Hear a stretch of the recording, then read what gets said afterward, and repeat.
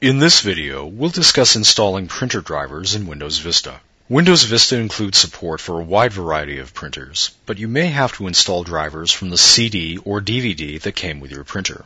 If your printer isn't behaving correctly or you can't use the printer at all, you may have to download a new printer driver. In this case, you can either visit the printer manufacturer website and download the new information, or you can update the printer driver in Vista. Here's how. Click the Start button, and then click Control Panel.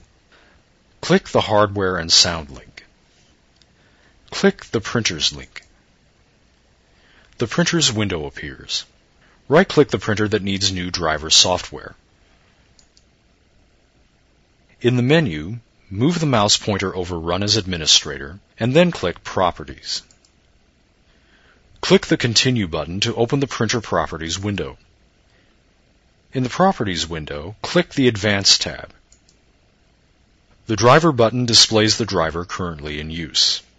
Add a new driver by clicking the New Driver button. The Printer Driver Wizard window appears. Click the Next button. Select the manufacturer in the manufacturer list.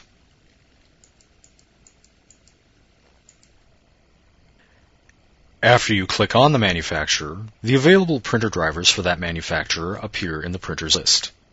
If you want to install the driver from an external drive, such as a CD or DVD, click the Have Disk button. Click on the driver you want to install in the printers list, and then click the Next button. Click the Finish button to install the new printer driver.